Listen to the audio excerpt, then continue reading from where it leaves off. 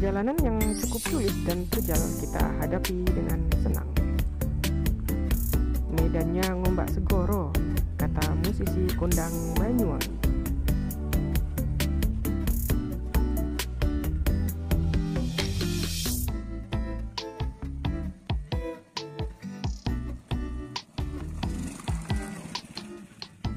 Walau cuaca cukup terik, namun tak menggoyahkan tekad kita untuk menyuguhkan konten mistis yang menarik untuk ditelisik, bahkan mengungkap sejarah yang belum banyak orang tahu.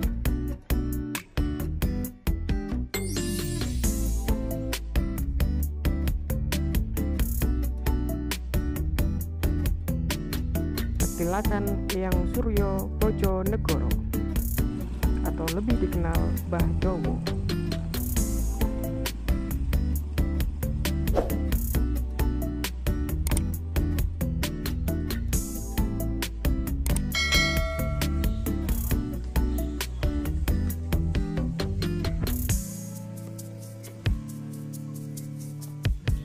Petilasan yang mirip makam ini menurut sejarah adalah tempat penguburan benda pusaka tombak panjang dan beberapa jenis pusaka lainnya. Menurut cerita mistis beberapa orang yang mengerti, Eyang Suryo Bojonegoro lah yang dititipi pusaka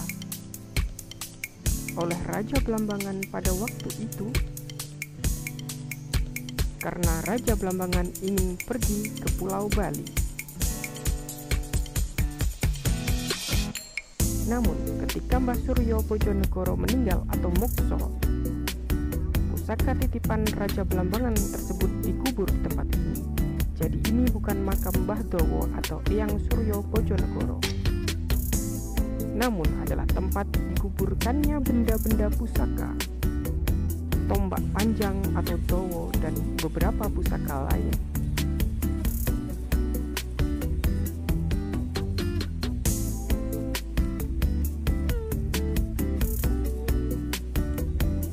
Semoga konten ini bisa memberi wawasan kita tentang sejarah yang dikemas secara ringan dan ala kadarnya.